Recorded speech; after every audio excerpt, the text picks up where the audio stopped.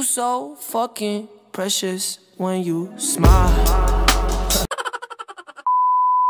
Hi everyone! Kumusta kayo? Welcome back to my channel! It's been a while since the last time I uploaded a video, and that's because our summer class has started. Kaya medyo nahirapan ako isingit yung vlogging. Ang bilis ko magsalita. So today I decided to take a rest and make another video since na-miss ko to, and since natapos ko na rin naman yung mga activities na due within this week.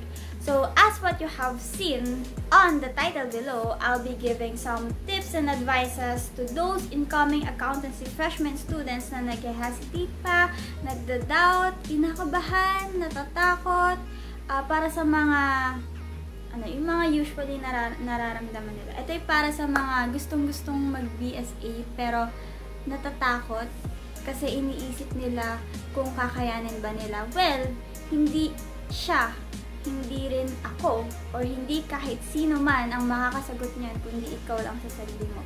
Dahil hindi mo malalaman kung hindi mo susubukan. Kaya kung excited ka na sa mga tips ko and advices, just keep on watching. Disclaimer lang guys, hindi porket ginagawa ko tong video na to, or hindi ibig sabihin na ginagawa ko tong video na to is matalinan ako. Hindi. Hindi talaga.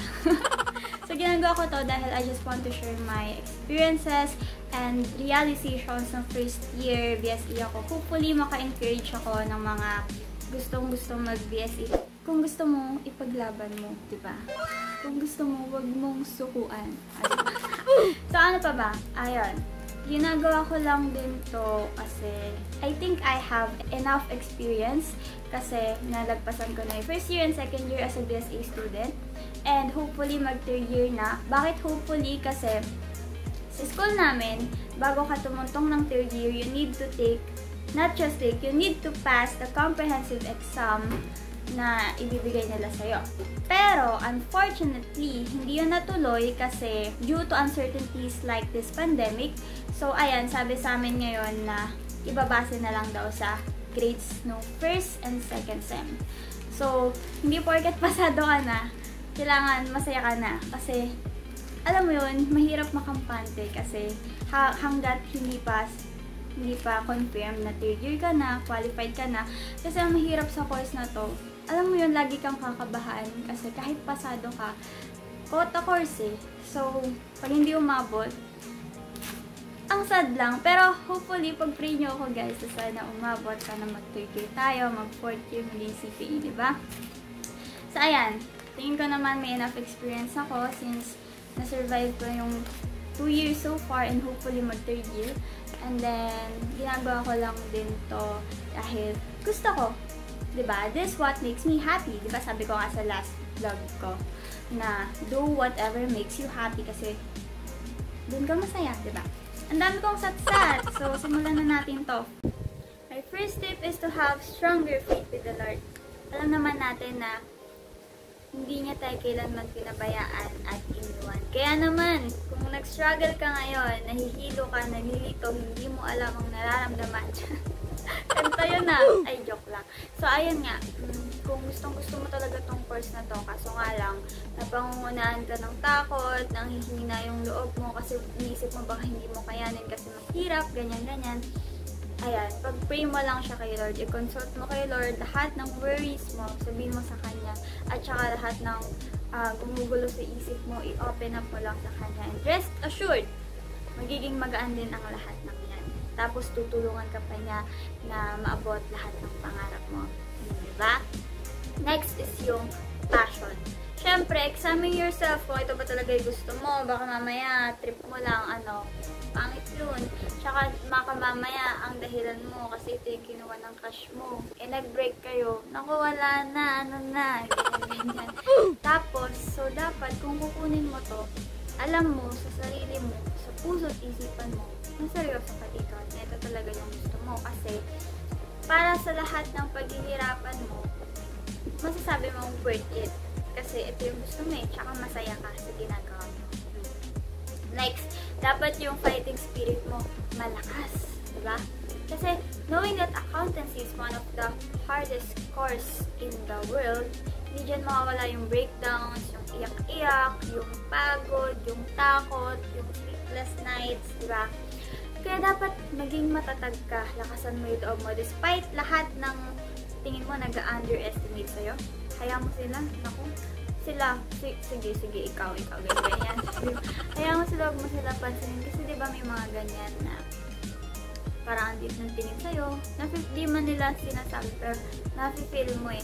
Pero yun nga, hayaan mo na lang sila. And then, ipakita mo sa kanila, gamitin mo yung motivation na mas maging better ka at mas gagawin mo yung lahat para matupad mo yung pangarap mo. Patunayan mo sa kanila na kaya mong abutin yung pangarap mo. Girl, laban lang, girl. Next is yung discipline. Sa lahat naman ng bagay, kailangan ng disiplina. When it comes to accountancy, kailangan mong disiplinahin yung sarili mo. I-balance mo yung oras mo na hindi puro laro, hindi puro chat kay crush, inaatupag eh. Hindi lang puro kung ano-ano pa man, hindi puro gala, ganyan. Naku, dapat may time ka at dapat mas marami yung time mo sa pag-aaral. Coming from me, diba? Oy, nag-aaral naman ako. Kaso nga lang, hindi ako matalino. Next is yung advanced reading. Don't memorize, internalize. Hindi naman siya memorization, diba? So, sa dinami-dami ng problem sa accounting, malaki yung chance na makalimutan mo yung kinakabisado mo. Pero kapag kaalam mo siya by heart, diba? In-internalize mo siya, masasagutan mo rin siya ng galing sa puso. Diba? Bongga yun sis. Try mo. Tapos, next is practice solving problems. So, sa practice solving problems naman is sabi nga nila, practice makes perfect, but my score in accounting has never been perfect. Darating yung time na talaga na kailangan mong, darating yung time, kailangan talaga, ayan ngayon, marami kang time, mag-solve ka dyan ng kung ano-ano, everything about accounting para naman hindi ka mahuli. Sis, kapag ka nagturo yung prof mo, makasunod ka at mas mabilis kang makakasagot sa problems, diba? Mag-invest ka rin sa books kasi hindi ka mabuhay kung walang books. I mean, dapat, syempre, diba, magbabasa ka, tapos dun ka mag-aaral, dun mo aralin yung theories and problems. By the way, theories yun yung foundation mo para maintindihan mo at masagutan mo yung problem. So, dapat intindihin mo talaga siya. Ganon. Next is yung support system. Alam naman natin na malaki yung impact sa ating mental health ng support system. Kasi kung sino yung mga nakakasama natin, sila rin yung mga nakaka-apekto sa buhay natin. Eh, nasa sa atin kung magpapa-apekto tayo. Kaya nga dapat, kung pipili ka ng makakasama at new friends mo, dapat sila yung tutulungan kang pataas at hindi pababa. Dapat magtutulungan kayo, diba? Huwag kompetisyon, pangit yun. Dapat lahat tayo can graduate. Diba? Bongga. Tsaka dapat yung kasi yung vibe mo para hindi lang kayo sabay nag-aaral at the same time nagbabanding din kayo, diba? Para hindi puro stress. Para may happy moments din. Next is yung strong. Kailangan mong maging malakas. Uminom ka ng gatas. Meron talaga mga time na pag nakita mo yung test paper, alam mo na pangalan at date lang yung masasagutan mo. So, anong tendency nun? Tulog ka na lang ganon. So, ayan nga. Isipin mo, or kapag ka nag-fail ka, huwag mong iisipin ng failure ka. Okay lang yun. Pero huwag mong i-normalize. As long as dun ka nag-grow, nade-develop, natututo, tapos, okay lang yun. Basta, bumawi ka sa susunod. Gawin mo yung motivation para makabawi sa susunod. Ako, aminado naman ako, hindi matataas yung scores ko, pero sumasabit, diba? Kahit pa paano, kasi nga, pagka sumuko, ganyan, laban lang, girl, kapag hinaan ako. Kung kinaya ko, kaya nyo rin. Tapos, yung last two, binibilisan ko lang para yung attention span nyo is akin lang, diba? Para walang kaagam. So, yung last two is yung eat well at saka sleep well. Eat well. Bakit eat well? Kasi, kumain ka kasi baka mamaya hindi ka na nakakain sa tamang oras, kakachat mo kay crush, charot. Dapat ayusin mo yung pagkain mo, lalo na nakaka-apekto rin to sa pag-iisip mo. Baka mamaya hindi ka kumakain. Kung walang laman ng sikmura, wala rin papasok sa utak mo, diba? Ganun lang yun eh. Lalo na ako kapag 7:30 AM yung klase ko, mas pipiliin ko pang magutom kesa sa malate. Syempre kapag ka malate ka, masayawin ka or kaya pakakantahin ka. Oh my God! Syempre yung dignidad mo. So, mas pinipili ko pong magutom na lang kaya nagagalit sa akin yung nanay ko. Anyway, ayan nga. Walang pumapasok sa utak ko noon kaya dapat talaga kumakain ka.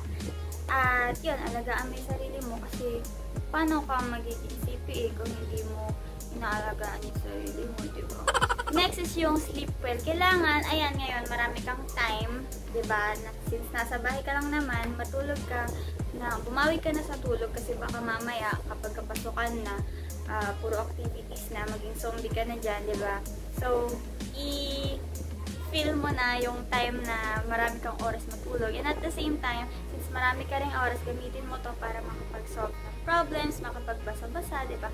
Para hindi ka naman mahulay sa klase. So that's it guys. I hope you learned something from my tips and advices and I hopefully na-encourage ko kayo na magtuloy sa pangarap nyo, sa gusto nyo, and kayang-kaya nyo yan. Guys, maniwala kayo sa sarili nyo. Kung pinaya ko, mas kaya nyo. Kaya nyo yan. So ayan, sobrang thankful ako sa mga nag-subscribe. Sobrang na-appreciate ko. Thank you. Unti-unti tayong nag-grow dito sa channel natin. I love the process. Sobrang thank you talaga. Hindi ko alam kung kayo pasasalamatan. Yung mga unexpected na nag-subscribe sa akin. Sobrang nagulat ako kasi kung sino pa yung hindi mo na-expect. Sila pa yung sumusupport sa'yo. So, super thankful talaga ako sa inyo. So, yun.